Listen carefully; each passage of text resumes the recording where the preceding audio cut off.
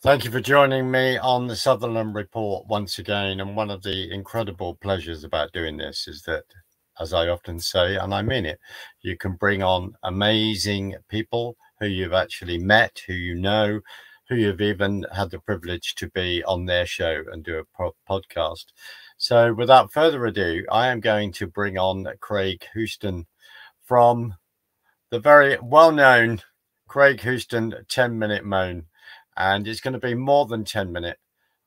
And yes, there may be moaning, but more importantly, it's where people are expressing frustration, but putting over information at a very important time in regard to our country. So here we go. Craig, delighted to see you, delighted to get you on my podcast. So thank you very much indeed. How are you, sir? Yeah, I'm well, busy, but aye, not bad, mate. Right. Why are we busy at the moment, Craig? What event is going on? Could you sort of remind us what do you think's going on? Well, I would normally refer to it as an election, but it doesn't seem to be that way just now. It just seems to be awaiting the coronation of Keir Starmer, because I think the election is already decided. I don't think there'll be any other outcome other than him being the Prime Minister, and we're just sort of showboating to get to that point. I hear you very loudly. Craig, first of all, can I commend you, not because this is brown nosing, but I genuinely commend you for what you're doing on your podcast and incredible information that you're bringing, because people are really, really appreciating that. And we only have to see that by the comments. And also a long form interview. There's one particular interview of late I want to get to. Right, this isn't a quiz, but can I just ask you a question? When did Margaret Thatcher actually step down, sir, as Prime Minister? I actually can't remember, but it was about 40 years ago. I couldn't put a date on it, but it certainly wasn't yesterday. Yeah, it was 1990. It was 1990. Yeah. So you are right. Your maths is good. So you made some comment on the SNP leader John Swinney in regard to making a comment in regard to drugs, in regard to the mortality rate of people living in Scotland going down. I just wondered if you want to you made a brilliant comment on that. Craig, why have we reached a point where people are blaming other events, other people that happened in 1990? Why have we got that atmosphere in regard to Scottish politics? Well, that atmosphere and sort of narrative has been run for a long time by the SNP, where their normal default setting is it doesn't matter what the question is when someone's asking them, why does this not work? Why are you very poor at this? The default go-to answer for SNP has been either blame Brexit, blame Westminster, or blame Tories, or a combination of two of them, or sometimes all three. So this isn't a new thing, but what happened yesterday at First Minister's questions in the Scottish Parliament was just bizarre. It just took it to the 33rd degree of this whole bollocks narrative that they take. And they were asked a very serious question, and it was by Douglas Ross, the Scottish Conservative Party leader, and he asked them to make a comment on 3 points. The point is that, and the first one is totally bizarre, it blew my mind, that the 17 years that SNP have been in power in here, the expected lifespan of Scottish people has actually reduced, and that just blew my mind, because that should never be able to happen. The second point was asking why we have the worst death from drugs rate per head of capita in the whole of Europe. And the third question was, why have alcohol deaths went up in the last 16 years? Now, these are very, very valid points. And John Swinney, who, for the non-Scottish viewers, is the leader of the SNP and by default the First Minister of Scotland, went on to say a lot of these things are historic. He quoted some professor, and some of these things can take 10 or 20 years before you see, if you try to improve work health, or if you do something that will affect it negatively. then made a tirade of nonsense, and then finished off his response by saying, "And these, how dare you ask me these, Mr. Conservative, because these are things that we're struggling with because of Maggie Thatcher's policies." And you're like, stop. Just stop the bullshit.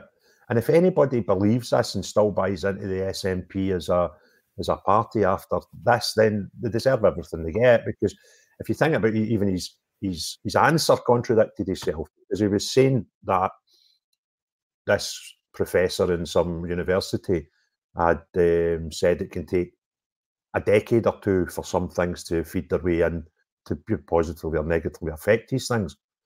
Well, that might or might not be true, but you can't use somebody's policies for 40 years to try and justify how shite you are at these three topics, you know. So it's mental, mate, but that's Scotland and that's how politics works here. So if we're getting our maths right, we're in 2024. Margaret Thatcher left in 1990, so that is 34. That's 34 years ago. And how? Sorry, it isn't like 20 questions and literally trying to paint it dot by dot, but I think it's really important to clarify this, because you said it. You said it again yesterday, and you said it constantly over the last number of months in various interviews. How long has this party actually been in power in Scotland? Because it's like a cult narrative they've created now. I can completely understand why back in 2012, when we had the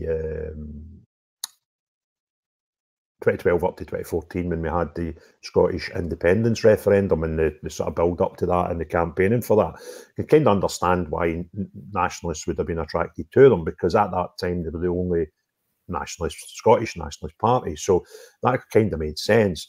That referendum was lost, and well, it's not lost for me, but lost in the question was, should Scotland be independent, and it came back with no result. So the Scottish National Party since then really became a different thing.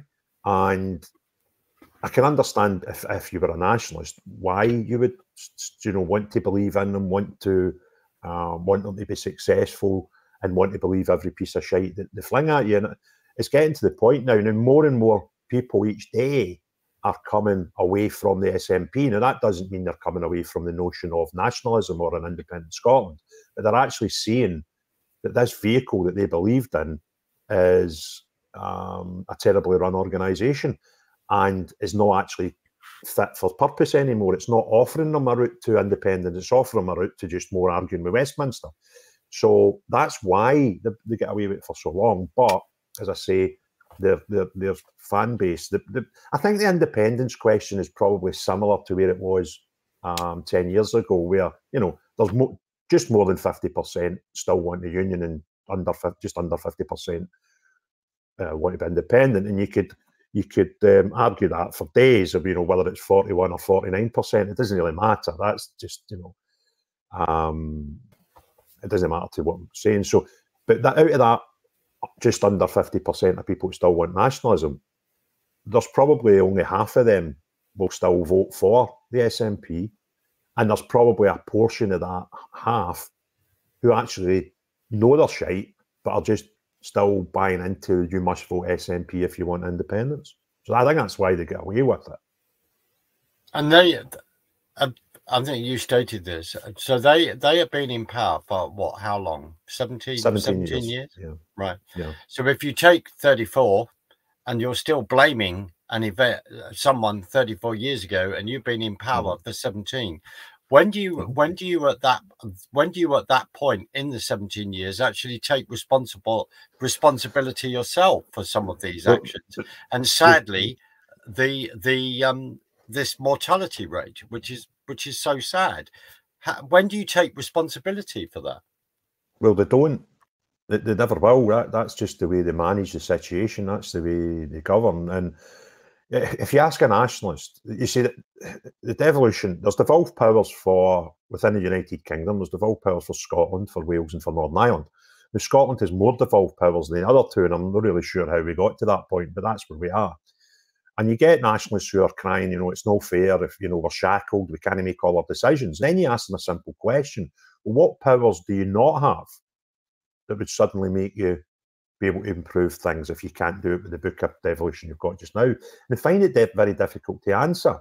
Because if they answered that and you said, okay, well, there's another power you can have, this would still be incompetent. And then they would need to accept a bit of responsibility. But they don't actually know what they want, which is bizarre. Because, it's like asking a transgender activist what is a woman. They can't answer it. And bizarrely enough, something I've started doing recently is asking transgender activists what is a transgender, because that melts their head even more. Because actually they describe a transvestite, and then you ask them, well, are you just a transvestite now?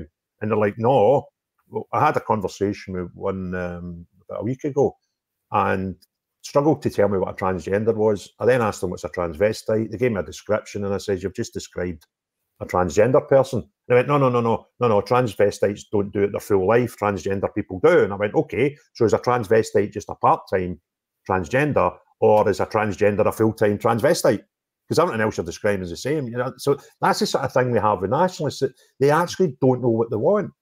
Because you say, we can't we can't have Scotland run into its ultimate best because we don't have all the powers. Okay, well, what powers do you want that would allow you to do that? And I would suggest having devolution as it is just now should give you enough power as a Scottish Parliament to make Scotland even a slightly bit more better than it is just now, which is pretty damn shit. So when they're asking for those powers, and you're turning around, as you just said, yes, we'll give you those powers, but then you quite rightly are turning around saying, well, we can give you all these powers, but you're still going to run it extremely badly. So is there like a juxtaposition where they may say that, but they don't want to go quite that way, because then they can keep blaming, I don't want to put words in your mouth, keep blaming Westminster, keep blaming someone else? Well, you're not putting words into my mouth. You're just repeating the words of the Scottish National Party, because, as I said earlier, their go-to response when they get blamed for anything is it's Westminster's fault, it's the Tories' fault, or it's Brexit's fault, or sometimes they tie two of the three together. And they don't accept responsibility for anything. And if you're trying to cure a problem, the first thing you've got to do is actually appreciate there's a problem there in the first place. And when the problem is not Scottish Parliament, if that's where your mindset is, then it's impossible for you to fix it. And yesterday, by actually blaming a woman who was in power up to 34 years ago, so she was in power 40 years ago, and some of her policies would have come in 40 years ago, they blame that for the current ridiculous situation in Scotland, where we're actually a country where our life expectancy is actually decreasing. That's just mind-blowing. And if you are a Scottish nationalist who watches and listens to that and still can't see that the SNP are pretty bad, then hell slap it into you and you get everything that you deserve. When you say that there are nationalists that are disaffected with the SNP but still believe in a separate Scotland as a nation country to run, where do these people go? Where do you think they go politically now? Well, up until very recently, they had nowhere to go. And that was another thing that was spun by the nationalists for a long time and over a long period, and became if you tell a lie enough over a long enough time, it just becomes the accepted truth. Well, they done this very cleverly with the other parties, because they implanted it into your brain that if every other party was a unionist party, which you can kind of see how they get away with that, but isn't anywhere near true. I mean, the Conservatives are the Conservative and Unionist Party, so there's no denying they're a Unionist party. But I would suggest that Liberal Democrat and Labour, at the referendum 10 years ago, backed the remaining in the UK. They done that because they looked at the two sides of the argument and thought that one was better. Now, if they were given a plan even for independence that looked as if it might work, they may have said, we'll support independence, but they didn't. So they're not unionist parties, they're just parties that had decided they'd rather stay in a union. So, but the SNP, quite cleverly, since 2014, have implanted this notion that every other party is a unionist party. And that's quite a tough thing for a very staunch nationalist to do, would be to vote Labour, or I doubt they would vote Conservative, but you could vote Liberal Democrat. So that notion and option was taken off the table because they were drip fed to believe that everyone else was unionists. So they had nowhere to go, and that's the only reason that the SNP had anywhere near the votes that they had at some of the recent elections. But now, Alba parties are an option for nationalists, even if they can't get into their head that voting Labour or voting Lib Dem is not voting for a unionist party. It's just voting for a party that could go either way on the question. So, but now they have an easy option for them, and that is Alba. And another option is just saying, you know what, I'm not listening to your shite anymore, and I'll vote Lib Dem or I'll vote Labour. And a lot in Scotland, when SNP was on the rise, because they're a 90-year-old party, although they've only had any sort of power for 17 years and only had any great numbers probably for the last 20 years, maybe 25 at a push. So before that, the Scotland was basically traditionally Labour or traditionally Conservative, and it was quite easy to predict what areas would be red and what areas would be blue. But when the SNP came on, the vast majority of their vote and support was taken from the Labour Party. And obviously they've got a lot of people who've been voting for them that are traditional Labour voters and who would have been Labour voters 25 years ago. So now these people seem to be returning in quite substantial numbers to vote Labour. And I think the polls suggest that the whole central belt of Scotland, and for people that don't know the geography of Scotland, that's where people live. The other areas are inhabited, but not the same numbers, and the population is very, very densely in the central belt, as we call it. That's the corridor between Glasgow across to Edinburgh. Vast majority of the population is there, so vast majority of our constituencies are in this smaller area.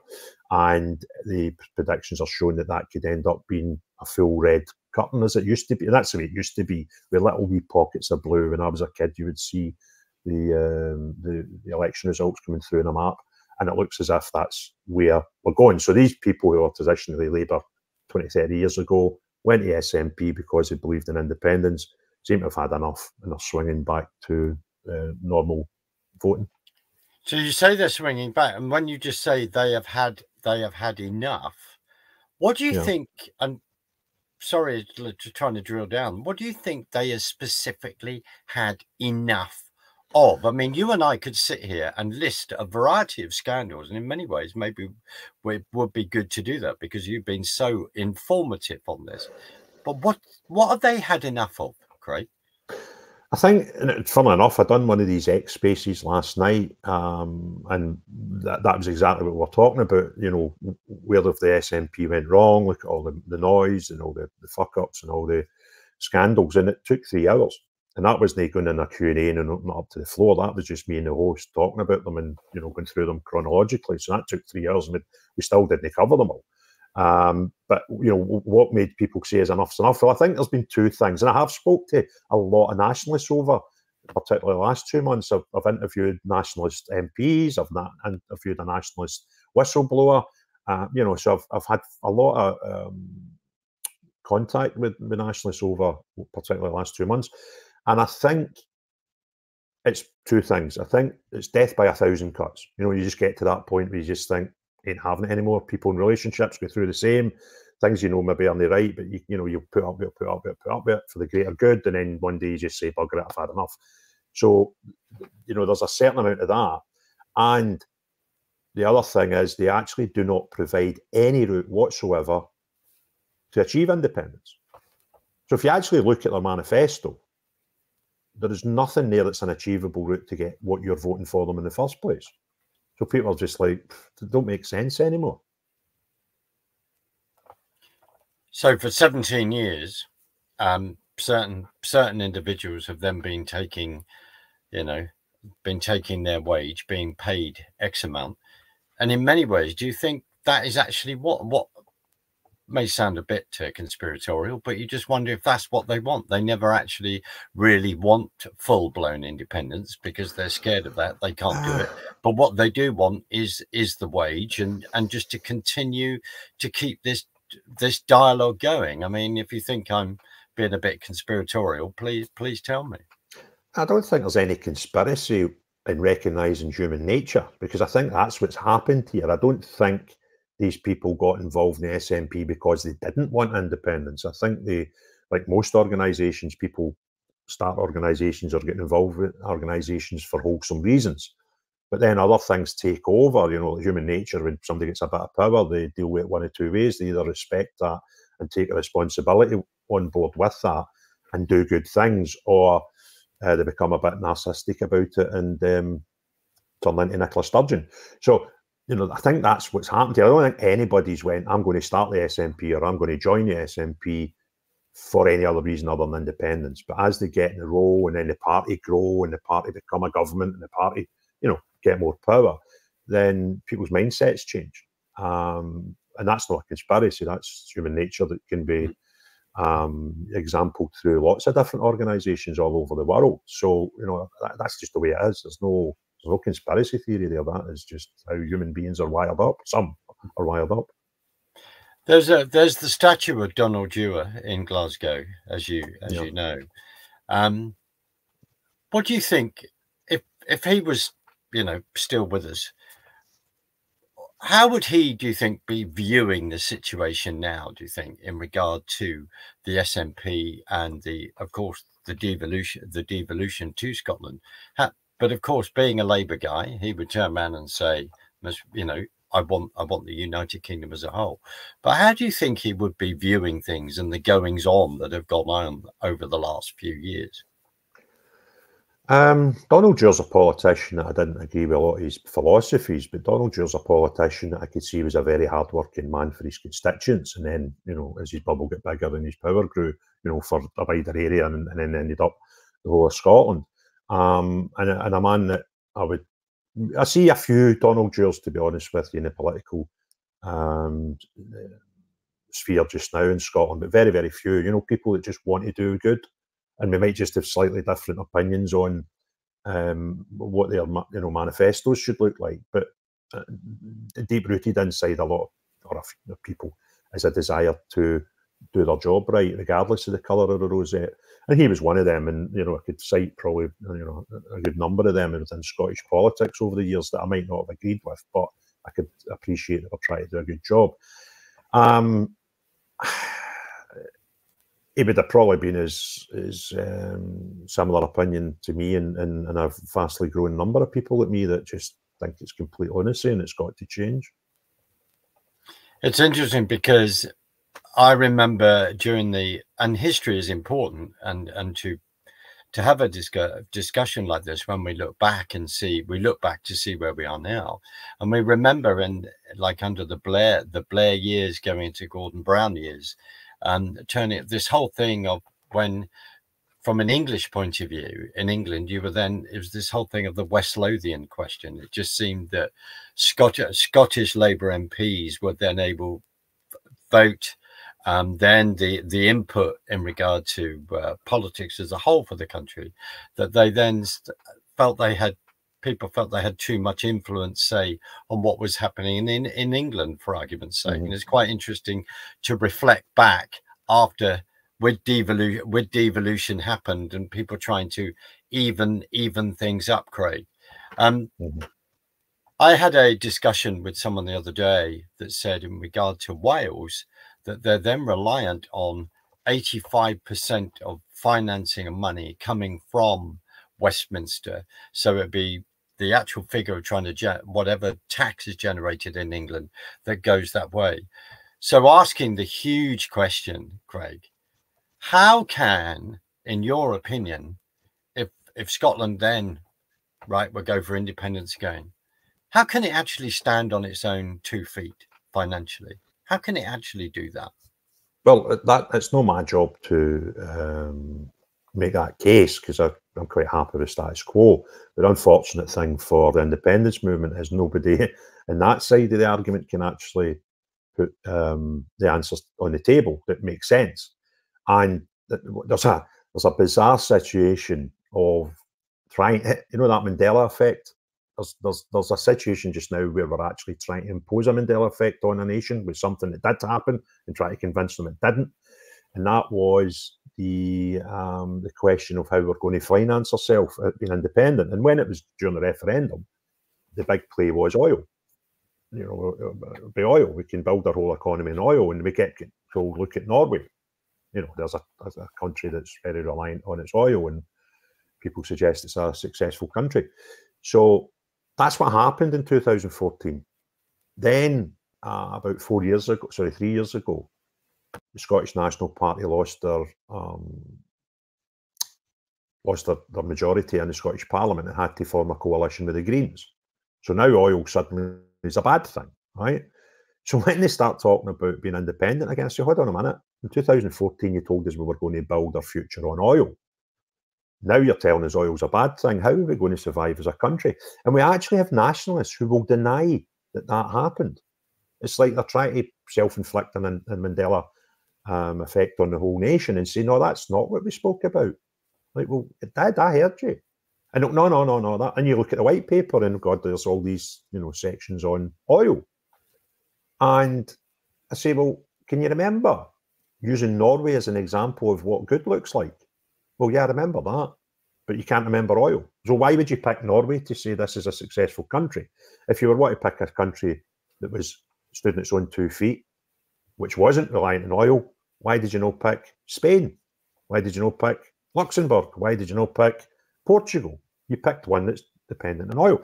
So that's a sort of bonkers way they appear. You look at how the economy would work in Scotland, and there's you ask what currency you're going to use. Oh, we're going to use the sterling. Okay, so you're going to have no control over inflation. You're going to have no control over interest rates. You're actually no, because you're going to, borrow this thing and just put notes in that are printed in England and controlled. But yeah, that'll be fine. Okay, well, why don't you join you're telling everybody you're going to join the EU. Why don't you adopt the euro? Oh, well, we don't want to do that. We're just going to use the pound. And it makes no sense apart from the mind of the most neurotic nationalist. So the arguments just don't stand up. And I'm not going to write their manifesto with a white paper for them and tell, how Scotland. I can't figure it out. But anything that they put in front of me, you just look and you think, that does not make sense. And then the ultimate argument is, it's all right, we'll sort it out once we're independent. And that's bonkers. And, we're going to be part of the EU. Now, the EU have already written to the Scottish Government before and said, you can't just come back in. The whole process could probably take. This is a mad thing, right? And I just sort of stumbled on this morning when I was looking at social media and trying to digest what's happened in the last 24 hours of politics. And we're going to join the EU once we become independent, right? Let's say it took us 10 years to get independence. It would take approximately 20 years to join the EU. So that means from today, saying those words, if you got everything you wanted and the whole thing went as the SNP tell us it should, you would be in the EU in about 30 years, right? I don't think the EU will be around in 30 years. I don't think it will survive 30 years. So there's another thing that they're building this whole thing on, and it's just a fallacy. There's no links to reality in most of these things that are getting put forward to suggest why we'll be better being independent. And I think the real heart of it is some of the most neurotic independence lovers. They don't actually buy into the notion of being independent. They buy into the notion of having fuck all to do with England. And that's, they've been watching Braveheart too many times and actually think Braveheart is a factual documentary and not a fact-based movie that's got some truths in it. And these people live amongst us, and they're completely potty. I think I've just got my short clip in that last couple of sentences that I've heard you say a number of times, which I mean, sadly, we're on one hand smiling, laughing, but it isn't a laughing matter. It isn't a laughing matter at all, because as you say, we'll get independence and then we'll sort this out. We'll get independence and then we'll sort out the financial move from there. Right. Let's go into another territory, Craig. So your opinion, so suddenly they've got to then have a coalition of the Greens. By having this coalition of the Greens, and you've done a number of interviews on this subject, what effect has this coalition on the Greens and the Green ideology then had? What effect has this had on Scotland? Quite a number of negative effects. I'll give you the amount of wastage money is phenomenal. For example, the deposit return scheme, which is just a non-starter, they spent hundreds of millions of pounds on that. They said that they were going to bring in this new system for, you know, you buy a bottle of wine and what happens to your bottle.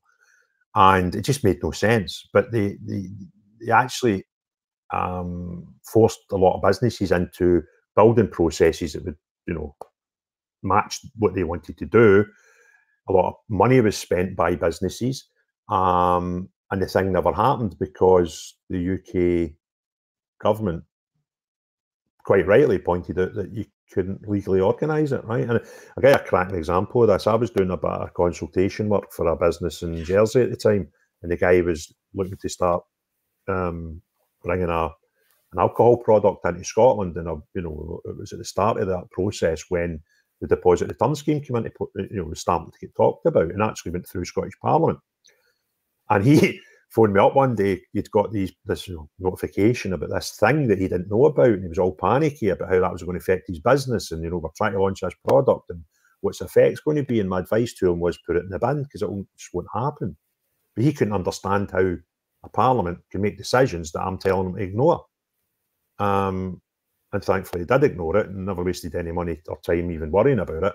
And a few months later, the whole thing was binned. But there was lots of big businesses had made a lot of investment to try and get things ready for this deposit return scheme that was a complete fallacy and never worked.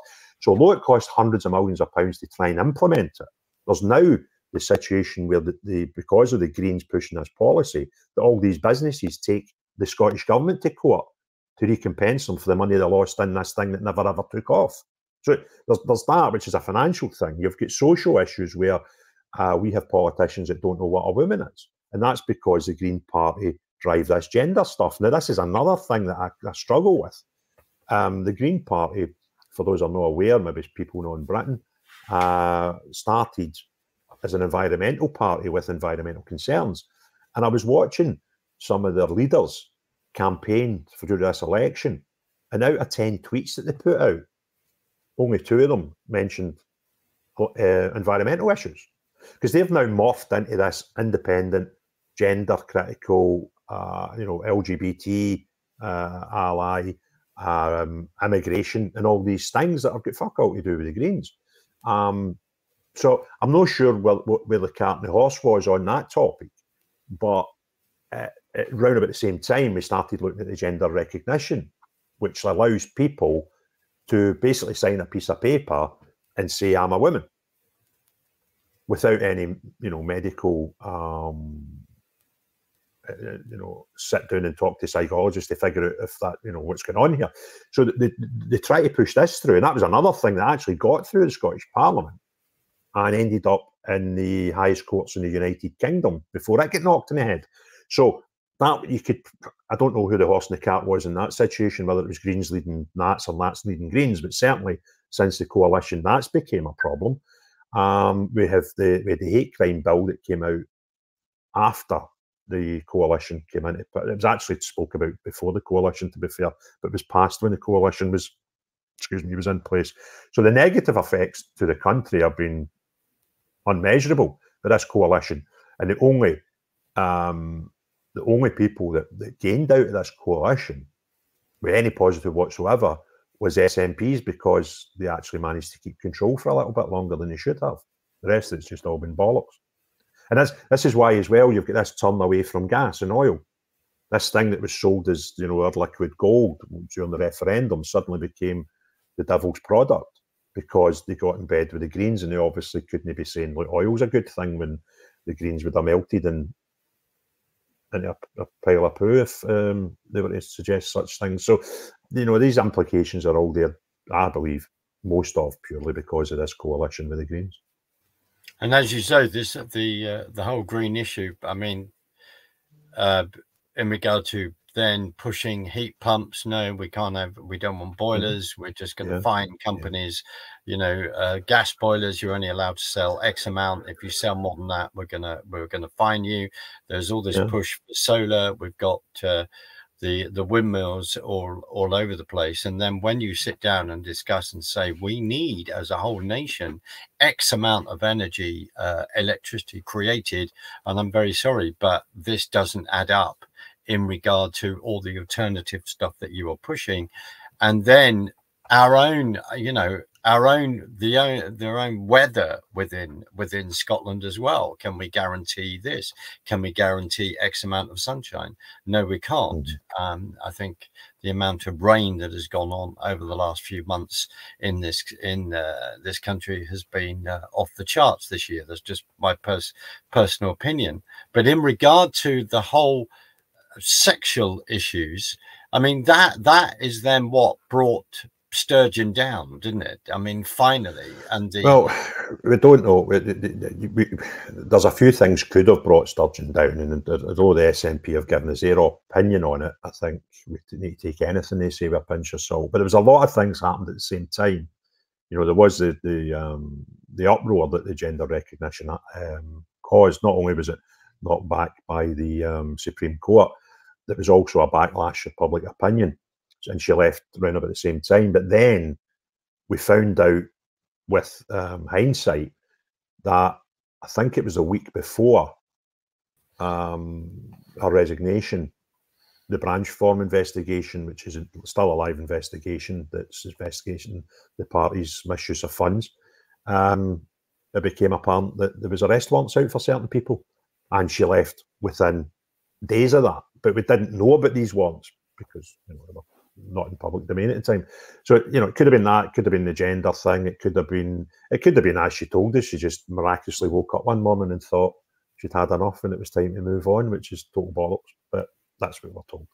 Yes, because we remember the scenes, don't we? The police around certain house, et cetera, an investigation. I mean, I don't know if you can comment on it, but where is Operation Branch Form at? Where I can comment. Can comment on plenty of things with Operation Branch Form. That's the things that the police have put in the public domain themselves without fear of prosecution or bugging up an investigation. And where we're at just now is there was 3 people arrested last year. That was Nicola Sturgeon, her husband, and BT, who was the treasurer. They were all a year ago released pending further investigation. Since then, her husband, Peter Morrell, has been arrested and charged, and that the paperwork has been lodged with the prosecution service to decide on what action to take now, which could be taken to court or put it in the bin. I think the second one is probably highly unlikely because of the public nature of this. I think there's not going to be, you can't have a cover up now, it's too late. But quite importantly, and sometimes you need to look at the finer point to see the bigger picture. The last statement I seen from the police was to say that the man that had been arrested, the prosecution service have now been notified, the papers all put in to make, to try and get that to the next step. But also said very, very acutely at the end of it that other individuals are still being investigated. So that tells us that there could be further arrests. Obviously, that's just applying common sense and logic, and no breaking any laws by talking about that. And pointing out the word was not individual, it was individuals, plural.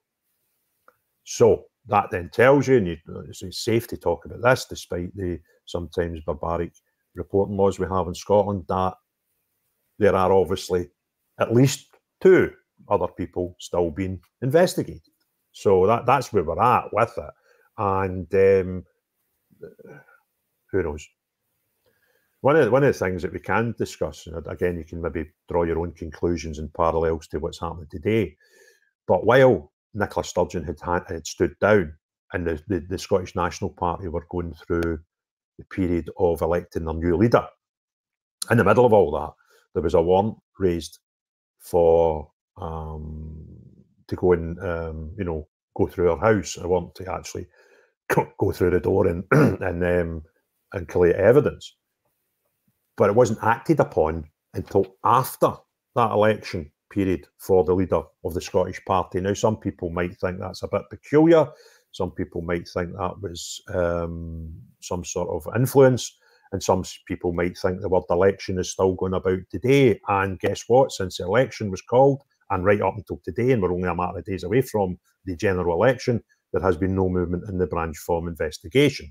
So, is there parallels to be drawn from that? Then I'll leave that to you to decide. And the other thing that people may not know, that might be worth noting, people are not Scottish or quite up on how Scotland operates.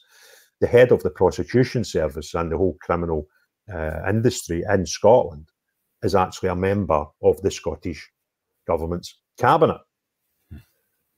If you want to think that's a safe thing, and there's, you know, people, conflict of interests would suggest that these things would never be spoke about at cabinet level because that would be bad. And I'm not suggesting people do bad things. I'm just saying that obviously things like this, things like the previous First Minister's brother was arrested on a drugs charge, which became a murder investigation. And the person at the top of the tree was sitting in the same cabinet as the First Minister, whose brother-in-law was the guy who was arrested. Who am I to suggest these things would have any bearing on each other? And I'm quite sure the people in these positions would never allow a conflict of interest in anything they do.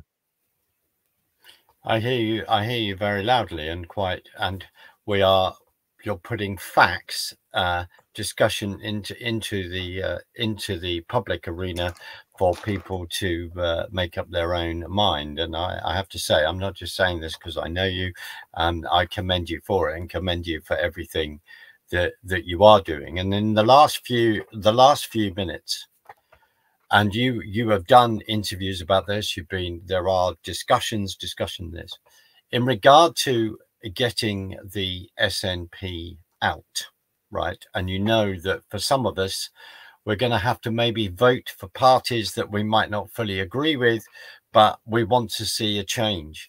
What is the advice? Where can people find that information? What organizations can they go to work out where the play is in their particular constituency? This is the thing, just to highlight the importance of this. And we're currently in a UK election phase just now, and will be followed up within the next 2 years for a Scottish Parliament election. And it's actually far bigger than just replacing the SNP here. Obviously, that's what a lot of people want to do. But as a byproduct of doing that, the way the politics work and the expenses, etc., in politics work, we could actually bankrupt the SNP by removing them from power, which means it's not a short-term fix, it's a long-term fix, because you can actually bankrupt and have their party not operating anymore if the results of the next 2 elections go the way I hope. So, you know, it's a far bigger thing than just, you know, let's get them out. Like, you know, not that long ago, 12 years ago, the British nation decided to get Labour out, and that led to 12 years of Tory rule. And now they're going to run Parliament again. So it's even bigger than that we can do with the SNP. We could actually bankrupt them and probably make them to cease to exist.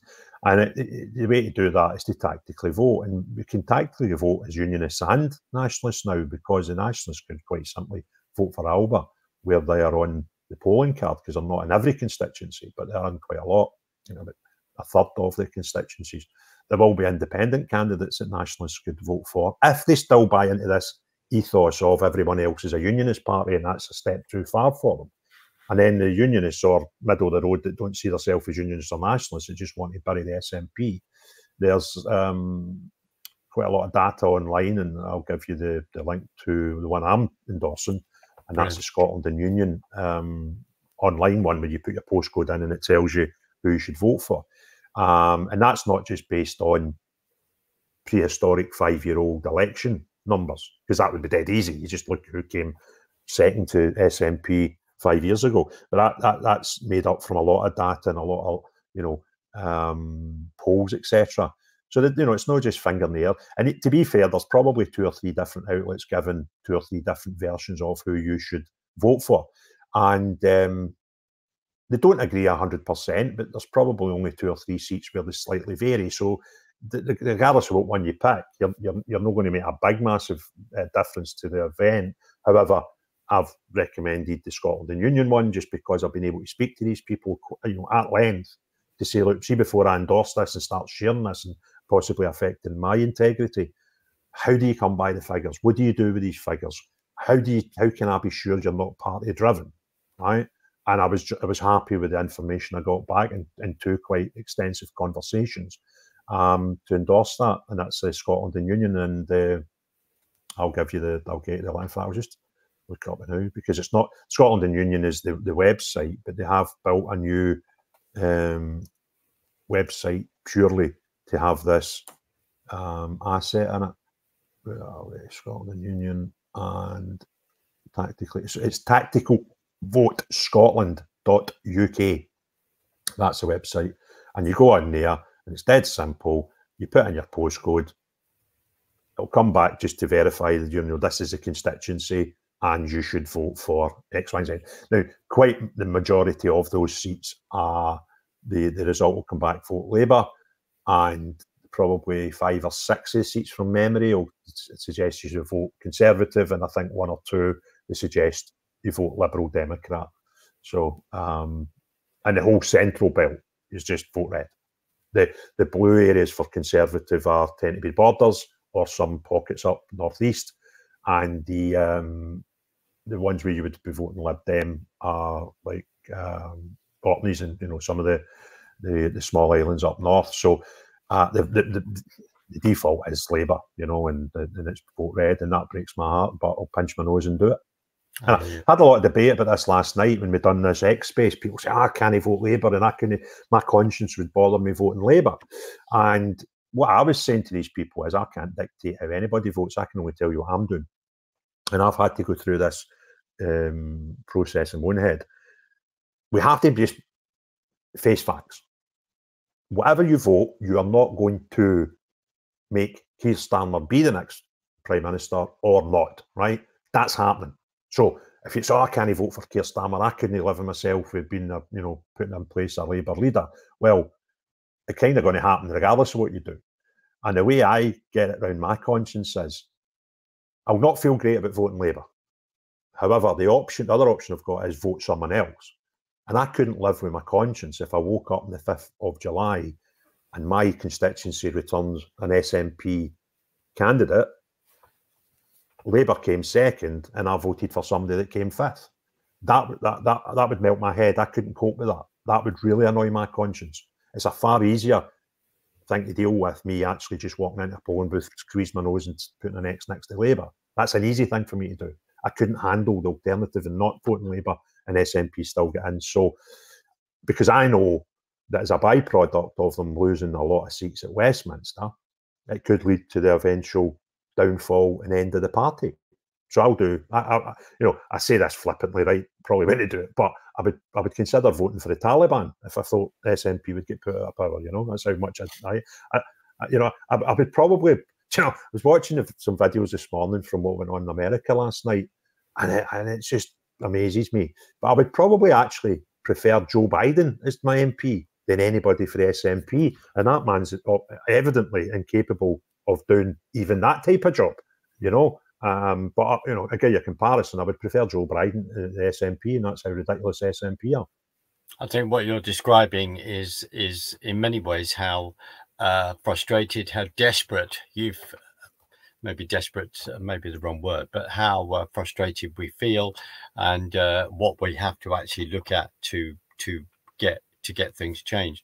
Craig, I just want to thank you for your time, and also before you go, I want to commend you for your excellent interview with Shannon Donoghue, and just I need to put a link in there for people as well to find that, because it's excellent. And also other interviews that you've been doing with incredible people, and also the lady that then was arrested under the whole hate crime laws, and of the particular age that she is, and it was just an outrage. And if I can give you, sorry, before we go, if I can give you a minute of that, where are we at with the hate crime laws? Are these with suddenly having to find extra members of the police to you know, investigate all this, the resources? Where is the Scottish nation with the hate crime laws? I think it's very much where I predicted it would be, and that would be no different from where we were yesterday.